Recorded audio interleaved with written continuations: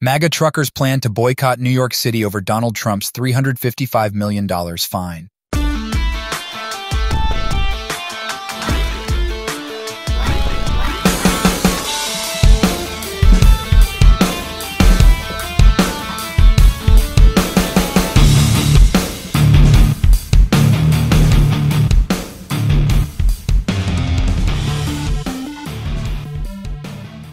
A group of truck drivers in support of Donald Trump has announced plans to boycott driving to New York City. The decision comes on the heels of the legal ruling that saw New York Judge Arthur Engoron slam a $355 million fine in damages on the former president.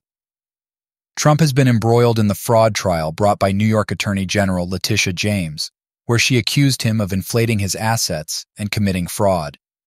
He'll now also be barred from carrying out his business in New York for 3 years as a result of the ruling. Truckers for Trump to boycott New York City. Truck drivers affiliated with groups supportive of former President Donald Trump are gearing up to boycott New York City in response to the recent ruling that imposed a staggering $355 million fine against Trump in a fraud case. A trucker by the name of Chicago Ray on X took to the platform and wrote, "I'm just one of the many millions of truckers who believe in God and love this country. I stand with Trump because Trump stands with me. Truckers for Trump ain't just a slogan, it's real." The controversy stems from a civil fraud case brought against Trump, his family, and his organization by the New York Attorney General Letitia James. The lawsuit alleged that Trump and the Trump Organization engaged in numerous acts of fraud and misrepresentation to inflate Trump's net worth to get more favorable loan terms. However, the former president has denied it, saying, "The fraud is on the court, not on me." This resulted in months-long legal proceedings that saw the billionaire politician, alongside his children, testify in court. Trump was reportedly pissed that his legal troubles were affecting his daughter, Ivanka, following her resignation from the world of politics. He was found guilty and subsequently handed a $355 million fine last week. As a result of the ruling, he will also be barred from carrying out his business in New York City for the next 3 years, as his business goes under continuous watch by an independent monitor, with a separate independent director of compliance also signing off on major business decisions. Luckily for him, his business was spared from the corporate death penalty, as his license wasn't revoked. Donald Trump's son slams ruling as a setup.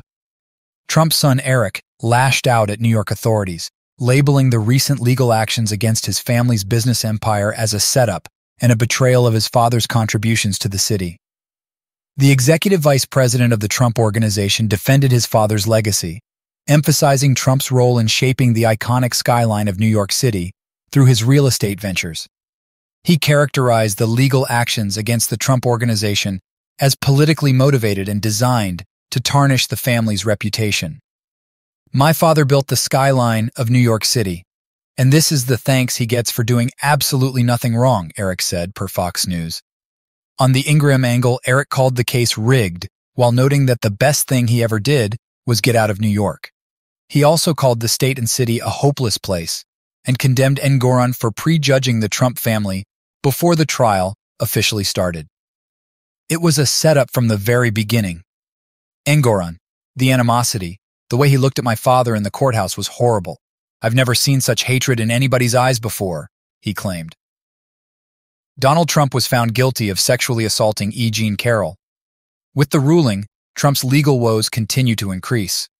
The Republican presidential hopeful was ordered to pay E. Jean Carroll, a former columnist, about $7.3 million for emotional harm, plus $11 million for reputational damages, and $65 million for punitive damages. Carroll had sued him for defaming her, although he denied the allegations, claiming that he had never met her.